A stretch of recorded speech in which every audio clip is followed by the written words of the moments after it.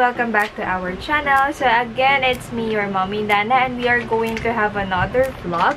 So for today is bali dalawang content ito. So I'll be sharing sa mga tips kung ano yung budget tips na make up, especially dun sa mga students na budgetarian. Syempre kailangan natin tipirin yung allowance natin.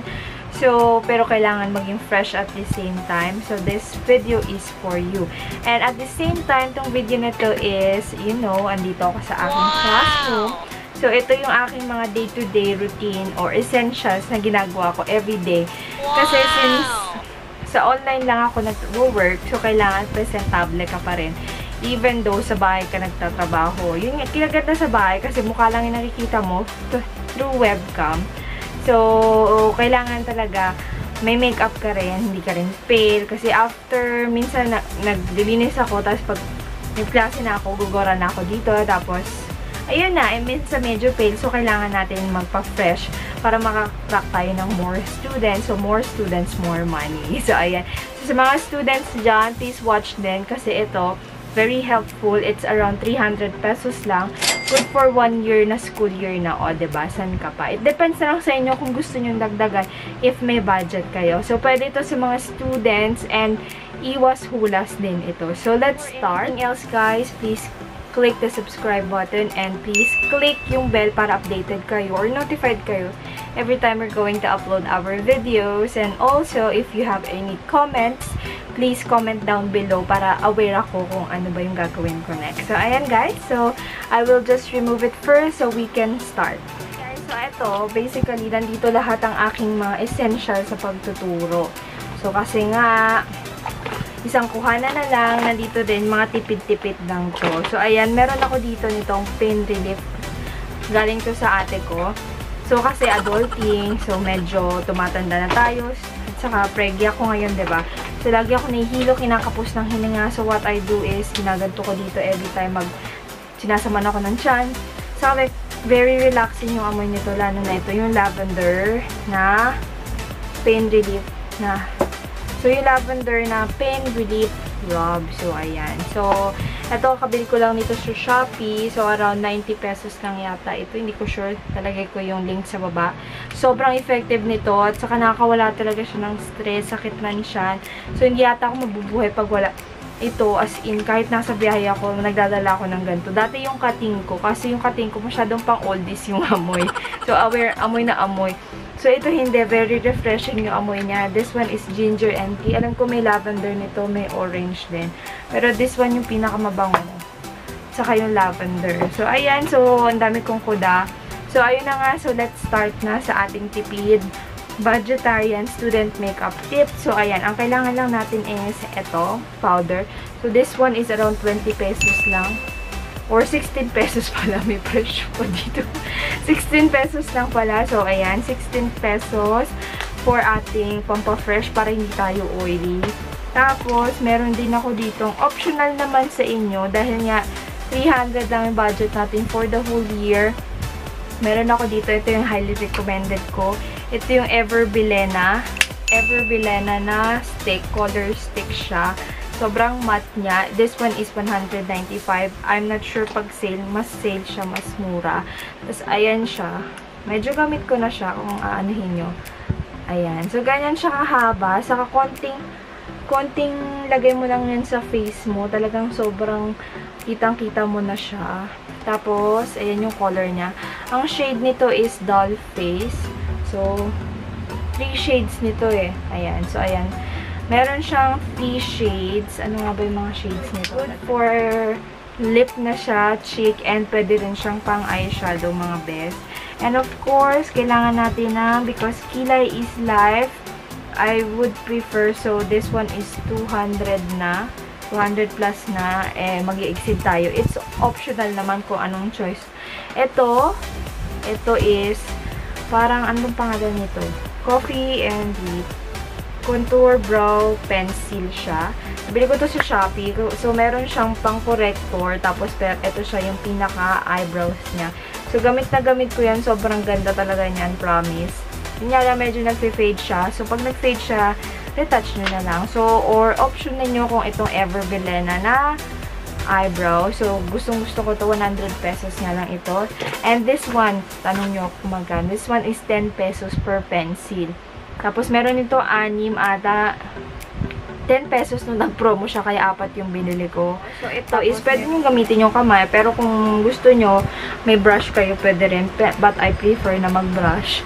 Para spread na spread siya. So, ayan. So, ito lang ginagawa ko pag papasok na. Kasi minsan naglalaba ako. Sinasabay ko yung laba tapos turo para nakasalang. Tapos, magtuturo din ako at the same time. So, mabilisan lang kasi. So, pumapasok ko dito 10 minutes before ng time. So, mabilisan lang. Sa mga estudyante, advisable ko rin to, lalo na yung sa mga rag dahil sa traffic.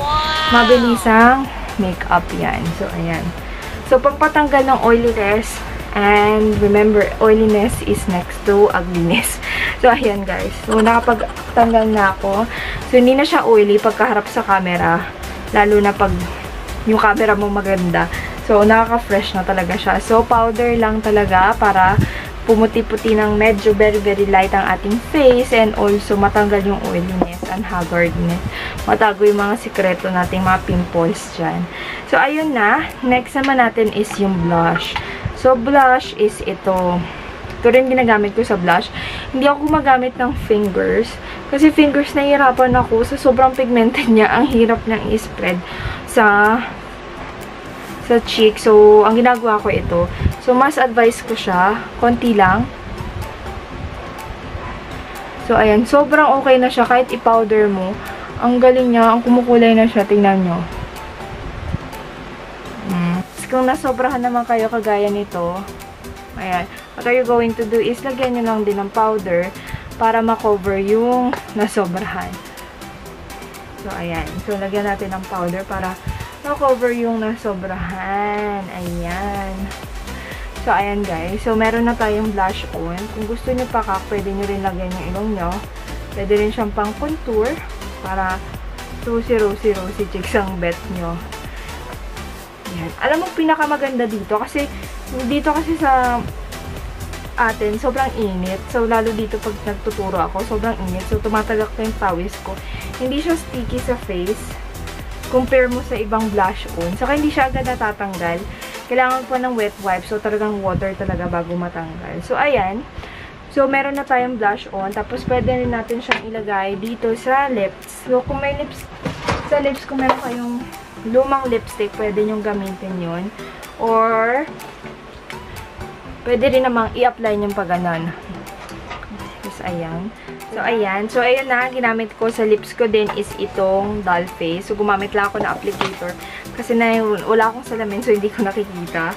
So, eto. So, pwede siya sa lips. Ayan yung kulay niya. Tapos, pwede siya sa cheeks, kagaya nito. And then, pwede rin siyang, kung gusto nyo lang medyo magkaroon ng buhay ang iyong mata, pwede nyo rin siyang ilagay sa mata using this one. Using yung ating Everbilena na clay. So, alam niyo ba na in love talaga ako sa Everbilena compare mo sa ibang clay. Kasi ito, ang ganda niya talaga. Bayan. Ang ganda niya talaga. Tapos, talagang pangmatagalan at pangmalakasin. Saka, hindi siya aksayado compare sa iba. So, ayan. Kung gusto niya lang magkaroon ng konting buhay ang inyong mga mata, nagkaroon na ng medyo buhay-buhay ang ating mata kasi nakakadagdag din ito. So, pag nakita mo si crush, pwede ka naman makipag-eye-to-eye contact kasi may buhay na yung mata mo. So, syempre, ang last naman natin is, after nito, goodbye na tayo dito kay Everbilena kasi nagamit na natin siya sa eyes, sa lips, and then sa ating cheeks. Tapos, usually, pag nagtuturo ako, naglalagay talaga ako ng eyebrow kasi parang pag feeling ko nagkakaroon ng buhay talaga yung eyebrows. So, ang gagamitin ko is itong eyebrows na tagta 10 pesos lang. So, this one is nabibili lang sa Shopee. Yun nga lang, careful kayo kasi, ayan, sa sobrang mura niya nga kasi, diba? Napuputol siya agad. So, dahan-dahan lang talaga. So, apply na natin siya sa ating kilay because kilay is life. Okay, guys, pagkilay na tayo. So, ayun. So, ayan na yung ating final look. Super. So, super mura lang nito. So, less than or 6 siguro lagay na natin na 300 pesos lang all in all. Good for 1 year na siya.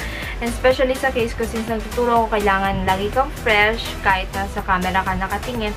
So, this one is very affordable lang. So, budgetarian tayo, diba? 300 pesos lang, go na go ka na.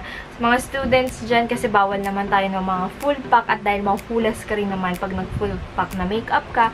So, better na nandun tayo sa sink na nga, guys. So, doon na nagtatapos ang aking vlog. So, tuturo na lang ako. Sanang tulungan ko yun sa vlog na ito at super dali-dali lang nito at super mura lang talaga ng mga gagamitin nyo.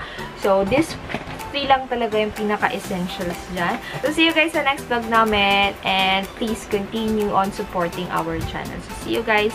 Bye-bye!